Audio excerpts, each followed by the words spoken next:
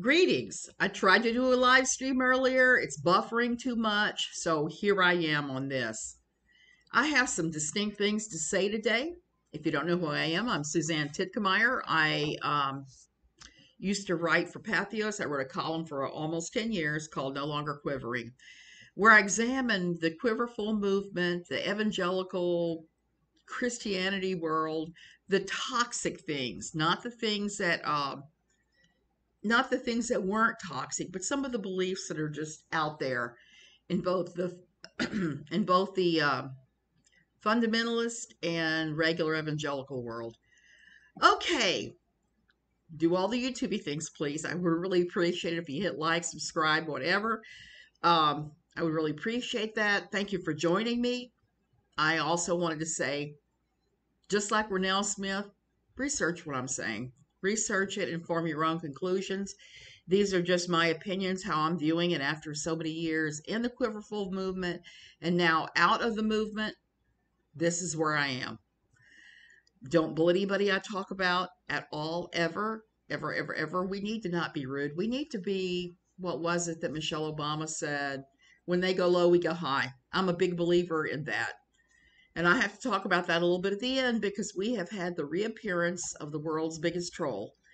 And I'm putting that out there so that everybody knows that that troll is out there and we need to just pay her zero attention. Unless you enjoy getting corn in your emails. Someone might. So anyway, I want to talk to Josh Duggar. And not just Josh, but a lot of his supporters, fans, family, friends, the whole 9 yards. Over the last couple of days, not only have we seen the release of documents having to do with his sisters and what happened when they tried to sue, we have seen letters released. Letters to the judge from family and friends begging the federal judge to go easy on Josh, not to give him the full sentence. I think I read that the judge has the option of doing 20 years plus 5 or 6 for each account. I'm not really sure. But what I'm reading is that the 20 years is likely to be what he's going to get. I don't know. I haven't kept up with the laws on any of that. I'm not Emily D. Baker, who I happen to love. I think she's excellent. She would know. And I think she was saying 20 years and maybe an additional 5 for the counts. I don't know. Yeah, I've been too busy to watch her lately and watch too many other people, and I've just been rambling about what I think. Okay, so dear Josh's family and friends writing these letters. Why can't you admit that what Josh did was wrong? Why can't you admit that? Why all of this sudden, he's a good family man and his children need him, so don't give him time. What Josh did is one of those crimes that's almost unforgivable. There are consequences, even among prisoners, honor among thieves, for these guys that do these awful things. They are considered the lowest of the low, the scummiest of the scum. Josh, you have said that you didn't download that stuff. You didn't know about how to partition a hard drive, any of that. And the evidence has shown that that's a lie, that you have lied on the stand. You've lied to the investigators. You asked them if they were coming because of child porn. When they showed up to investigate initially, why would you even say that? Why? Caffeine bump. They keep talking about Josh and Family Man, how great he is with the kids. See no evidence of that. The show doesn't show that. Even his mother's ridiculous letter with her eye dotted with a little heart, like she's a 12-year-old writing a letter to whoever the newest teen sensation is. I know that Justin Bieber's no longer, so it just struck me as the kind of writing that you see teen girls do. her, David Waller, and so many other letters, they emphasize Josh being taken away from his kids. Well, guess what? When you commit those kind of crimes, when you are downloading the worst child porn film ever made, and he would have had to have openly, actively downloaded it and probably even pay the fee for that thing because at one point they were charging $10,000 to download it and view it. Which is silly because some of the Duggar things talk about how great Josh is with money, how responsible. I beg to differ. $10,000 a film. It wasn't stated whether he actually did pay that money or not, but corn ain't free. I'm just going to say corn ain't free. Corn is only free at places like PORN Hub, Corn Hub. And even then, they have a paywall, is my understanding. I'm not a corn consumer, so cornstarch, all of that is just off limits. But here's what I wanted to talk about today. During the time I worked at a children's residential treatment center, we had a number of children there who had been used in the production of child porn. We're talking kids as young as 3 to 7, 8 years old. Do you have any idea of what it's like for these kids as they try to recover? If you had any idea what it was like for these little kids, it would just break your heart. You would not write a letter supporting anybody. These kids where I worked got therapy, lots and lots of therapy, as a matter of fact, and it was still hard. Some of the most heartbreaking moments in my work world were accompanying some of these young charges when they went to testify against their abusers. There are real victims in this thing. This is not a crime that came with no victims. Every man that downloads and views that kind of child porn is as guilty as those who actually do the RAPING. Just as guilty. Even with therapy, even with psychiatric drugs, even in a controlled therapeutic environment, these kids don't have much of a shot. They carry the shame of what happened with them for the rest of their life. It wrecks relationships. Many of them go on to have unhealthy relationships. It's difficult to trust anybody. You walk around all the time with a hyper awareness all the time, and it wrecks their life. Those of us that were abused as children, we have that hyper awareness, and it does some really damaging things to yourself and to everyone around you, and it makes you not trust. These are lifelong things. And Michelle, I know you're just going to excuse it and say, well, those kids just need Jesus. They just need Jesus so badly. Well, little Jesus couldn't hurt. That's not what they need most.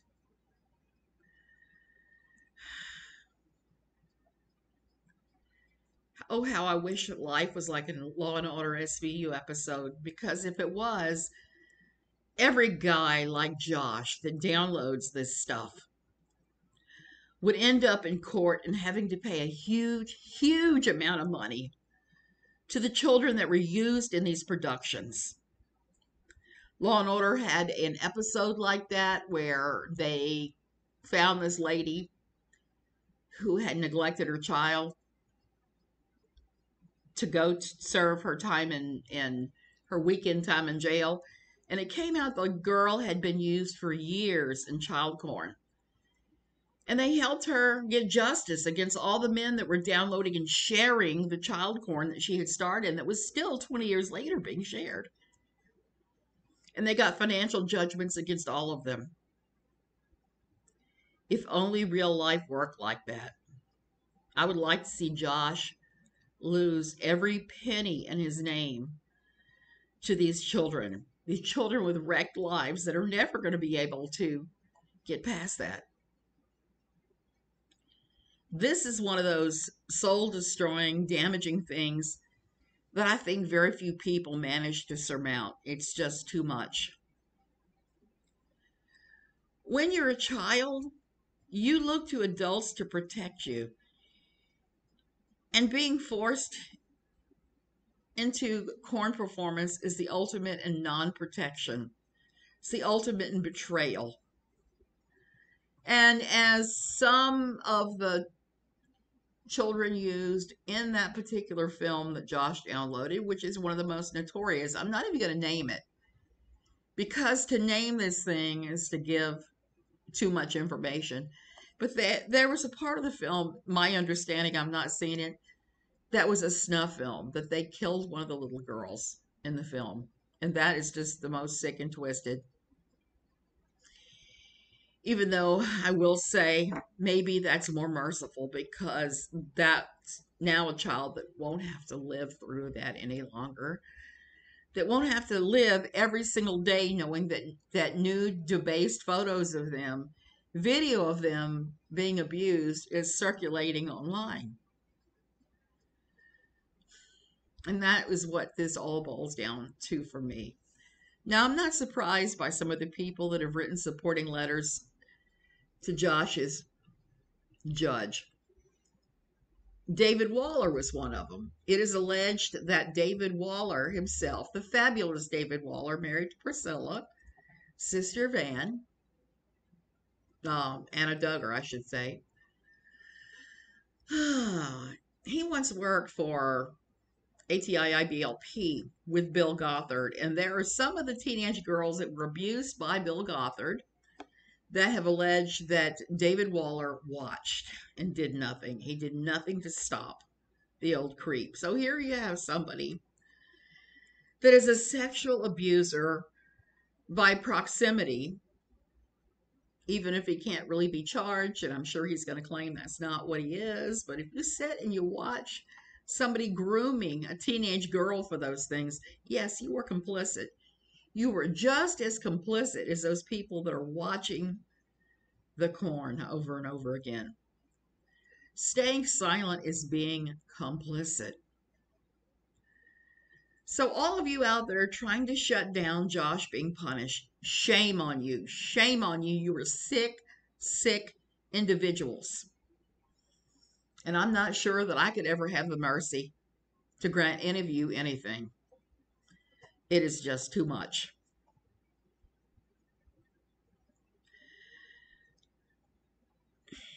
So that's all I had to say about Josh today. This is sick. This is twisted. Let him face the consequences of his actions. In the description, I'm going to put the address to the judge in this case, where we can write letters to say, I do not believe that Josh Duggar should be shown any mercy and should do every moment of 20 years. I am preparing to write one of those myself right now. Why? Because this is just too important.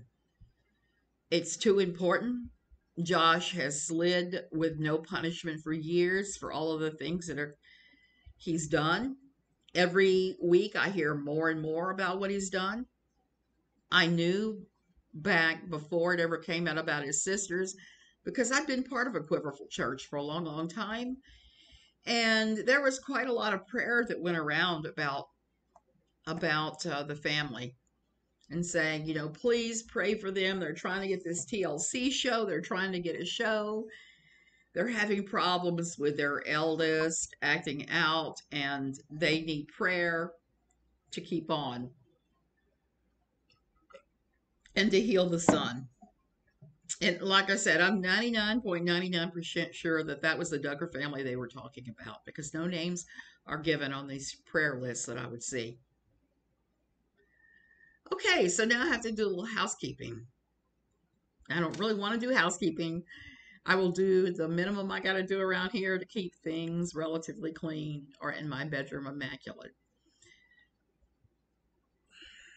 Okay. I said earlier in the week that I thought that the Duggar girls' depositions, the deposition of the Holt girl, should not have been read and discussed so openly. I need to quantify that because I think that down the rabbit hole at bedtime, maybe he didn't quite understand what I was talking about. Maybe I didn't explain it very well. It's very likely because I'm kind of all over the place and I'm so highly triggered at this moment because of that and because I've reached the part in my book where I'm writing about my daughter going to all these Teen Mania events, going on 2 Teen Mania mission trips, and all the things that happened, and they were bad. There were things that happened that I found about years later that were just astounding. And Ron Luce is at it again. He's got a new organization where he's trying to raise money instead of doing it the militant CULT way that he was doing with Teen Mania, Global Expeditions, and Acquire the Fire. Now he's got his new thing. So I'm researching all of this, refreshing my memory, and it's just making me jumpy. So when I went off the other day and said we weren't supposed to discuss this stuff, I need to put a qualifier in there. Okay. I was referring to Without a Crystal Ball, Katie Joy, reading the documents aloud, reading the depositions on her channel. And I was referring to all of those in the anti-KJ community that were using this as fodder. And it wasn't like, oh, KJ did this, it was horrible. It was KJ did this is horrible. And now we're going to read you the document. And that's what I have a problem with.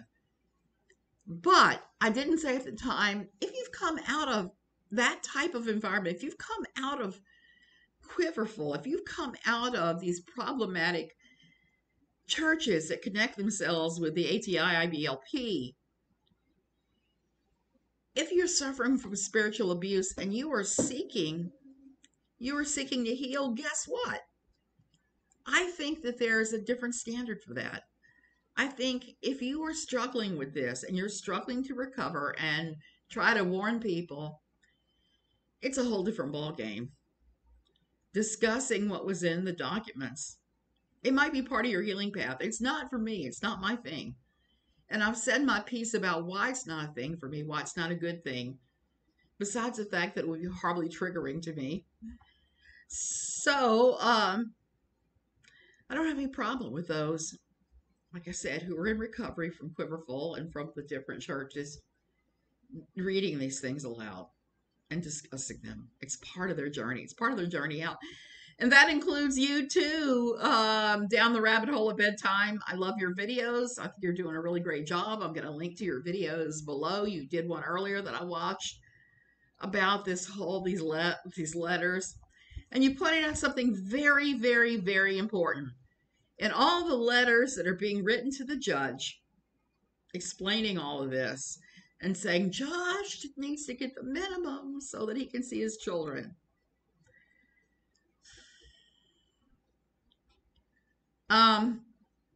Jim Bob Duggar did not write one. That ought to tell you a lot right there. He did not write one of those letters. And I can't understand what his thinking is on that because, well, I'm not going to beat up Michelle for writing one of these letters. As a mother, as a father, you want what you think is best for your child, and that may not line up with what is actually realistically best for your child. What is best for Josh at this point is a nice long stint in a federal prison like the one at Phoenix, where they actually have a special dedicated SA unit where they put all these guys together to keep them alive, to keep them from being shanked by a prisoner in regular jail. I think that's where he needs to be. He's proven time and time again he's a predator. So down the rabbit hole at bedtime, go ahead and discuss as you like. this would be a boring world if we agreed on every single thing. And there are people that I support that I don't agree with about much of anything. This morning I came on Twitter. This is the last bit of housekeeping. I came on Twitter just in time to see everybody and their brother fighting about the reappearance of Natalie Kennett, Nat. Let's explain who Nat is, because I know I have viewers that are not familiar with Nat. Natalie Kennett, inserted herself into KJ's trial with, well, her lawsuit from Tati Westbrook to her, where Tati was trying to get evidence against her former partner, Clark Swanson. Clark Swanson had contacted Katie and given her a lot of information that turned out not to be quite so true. Tati sued her defamation of character to get to Swanson. Pretty smart. Natalie Kennett, who no one knew, nobody knew Nat at all. We'd never seen her anywhere in the community, gave a deposition to Michael Saltz. Michael Saltz was Tati Westbrook's lawyer. Okay? She gave him a deposition. She somehow hornswoggled him and his entire staff into thinking she was somehow involved with Without a Crystal Ball. And she gave a statement that was clearly fictitious now, but we know was not real. And then she started hacking some people, sending other people porn, including CP, and trying to say that they were sending her CP. She sent out multiple death threats, and all kinds of other things were sent out through emails. I myself was signed up to work as a prostitute, and I received oodles of emails asking me what my prices were. And it was an awful time, because I was getting these things and emailing these guys back and like, so I'm sorry, you've been fooled. I am not a prostitute. I'm a 60-year-old woman. And it was hard because I got cussed out over and over and over and over again. And that's just my story. There are so many others that I know that Nat did and said and accused and threatened all these different things. So my advice to anybody tempted to believe anything coming out of the mouth of Natalie Kennett, don't do it. Put her on block. Don't engage. Don't talk to her. Don't speculate what she's doing. We don't want her to continue her crap in the community. We don't. Because she makes things all the more worse. How on earth are we ever going to get convictions of, not convictions because it's not criminal court, findings of guilty and financial restitution on the whole host of cases facing Without a Crystal Ball right now if Nat Kennett is inserting herself into these things and giving depositions. So those of you that are new in the community, you need to know Nat's been at this a long time. And the reason that we know this is because the FBI and Saltz, he has been in league with them because Nat Kennett made sure that he was swatted. Thankfully, the police knew him well enough to know that the call that came in was bogus. So they didn't kick in his windows and shoot him, which is what could have happened because that's what she did. She also sent him lots of anti-Semitic emails threatening to kill him or his kids and various things. I find that absolutely reprehensible and indefensible. And so this is the last time for a long time until I have to explain about this woman again that I will be mentioning her name. I think the most cruel and kindest thing we can do to Natalie Kennett is completely ignore everything she's saying and doing. Last year, she did a live stream on Kay Baxter's live stream account. And she was on there with Katie Joy. She accused Steve McRae, Tina I'll Cut You, and EKC People Suck Aaron of criminal behavior. She accused them of actual crimes. Kay Baxter let her do it. And now Kay Baxter is going around going, oh, well, I didn't know, blah, blah, blah. Well, let's not do this any longer. Let's just say, bless your heart, and move on from the Kay Baxter thing and realize that Nat is now trying to do that. Nikki, who does not like me, who was a road hog moderator, she showed up one time in my comments in the middle of the night and posted a bunch of ill-spelled, grammatically incorrect posts calling me all kinds of names. So this is the Nikki that is now entertaining Nat. And Nat is accusing others of criminal behavior. Why would this be if the FBI knows about Nat? Simple. Nat lives in the United Kingdom. She lives in England. And her closest law enforcement is the West Mercia station. She lives not far from Birmingham. I think that's how you pronounce it. I don't know. I haven't been in years to the UK, even though I got to tell you, if anybody ever successfully brings her to court, maybe I might have to take a little visit to jolly old England. I actually have friends that live right in that area who've been begging me to come by and visit. I have friends in London who've been doing the same thing. I have friends in Cornwall that have been begging me, and I would love to visit Cornwall again.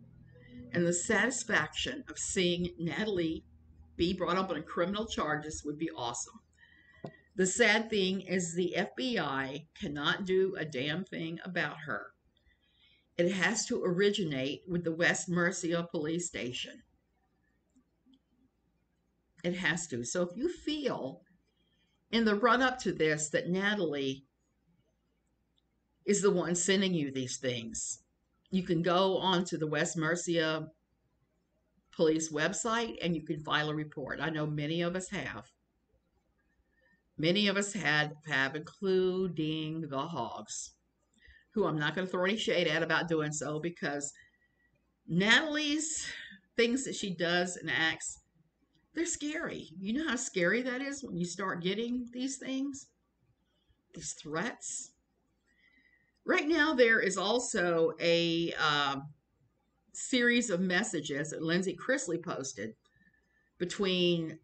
supposedly between Nat and Katie Joy.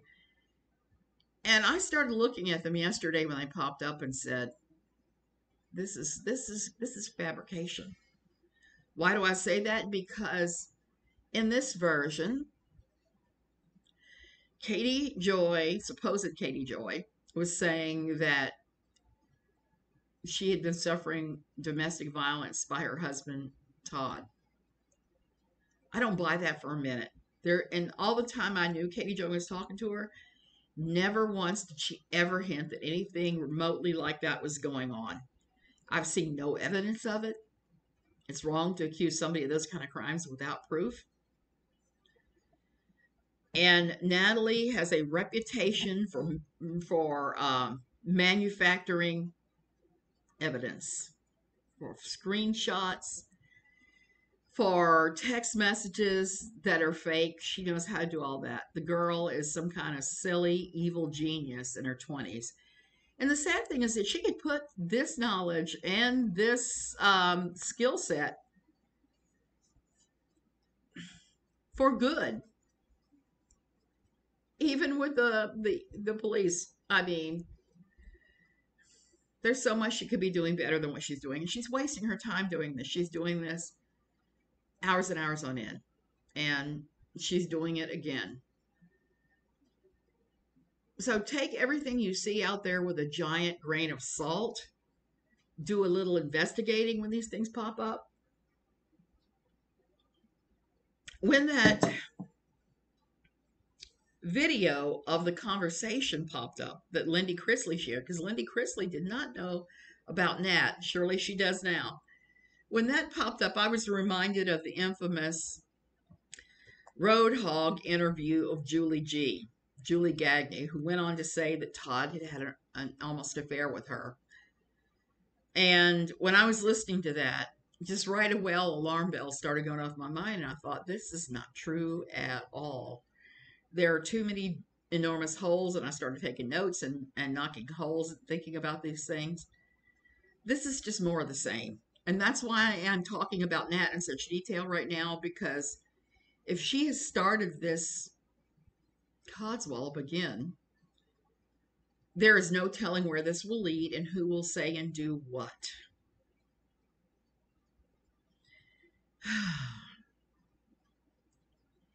It is just,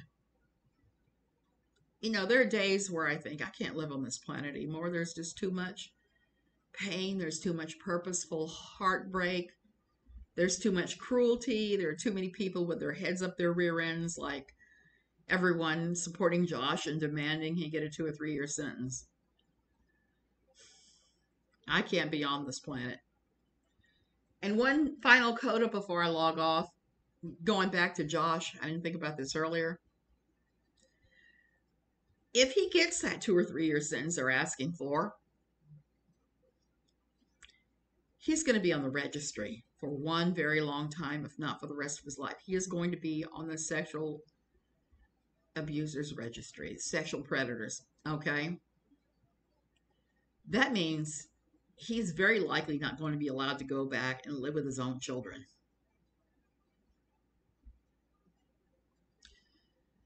So putting him in jail for 2 or 3 years is only going to make things harder for Anna Duggar when he gets out and his own children. They'll have to maintain 2 residences. And he won't be allowed unfettered around his children ever again until they're over 18. There's some crimes in the world that when you commit them, you really shouldn't have access to a victim pool ever again, even if that potential victim pool is your own children. That should never happen again. Okay, you guys, this is my rant. I'm sticking to it. Like I said, research anything I've said if you don't believe what I'm saying, especially about Natalie. Do a little reading. I'm kind of disgusted this morning because I saw people that I know and like that were supporting Natalie, and they were supporting Kay Baxter, forgetting that what Kay Baxter did by allowing a known and proven liar free access to say what she wants and to spin another, quote, narrative. One of those words I never want to hear again. She was rubber stamping the abuse of others when she did that, and she hasn't apologized to it. And these same people are promoting her and Waxy, True Ball of Wax, who also ran with the narrative that Steve, Aaron, Tina are some kind of evil cabal instead of what they are, which is pretty much innocent victims. Like Steve McRae or hate him, that's fine. That is fine. But when you start trying to make up criminal accusations against somebody with no proof at all, and Waxy, I'm calling you out yet again. You said you had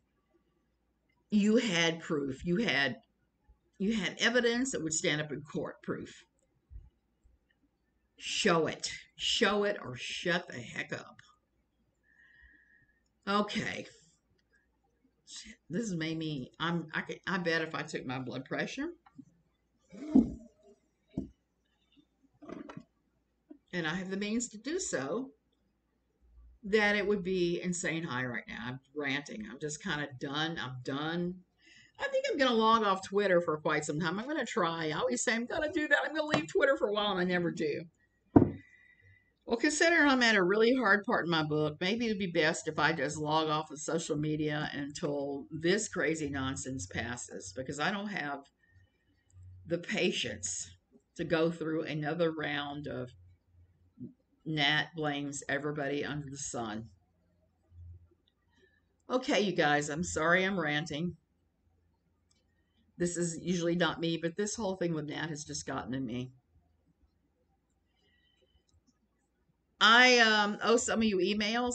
One of the problems I have now since Nat is that anything that comes from an unknown address with my name on it, an email address, my email box, my Gmail routes it to spam, and I don't see it unless I go actively looking for it. I try to do that once or twice a month, but I sometimes miss things. So that's where we are with this. Try to have a great weekend and try not to let any of this nonsense bother you at all. I think tomorrow I'm going to resume my book reviews because it's something that has always been a passion of mine. I know before when I was doing it, all I did was give negative ones for books written by ridiculous religious people, and I may do a few of those, but I think I'm also going to promote a couple of books that I recently really enjoyed, including a historical fiction series that I really got a lot out of, even though I'm sure it would not be everybody's cup of tea. And I'm going to discuss why I liked a book by a Republican, me. Left of center me liked it and enjoyed his thought processes and was upset that this guy is no longer in Congress. Okay, I'll see you guys later.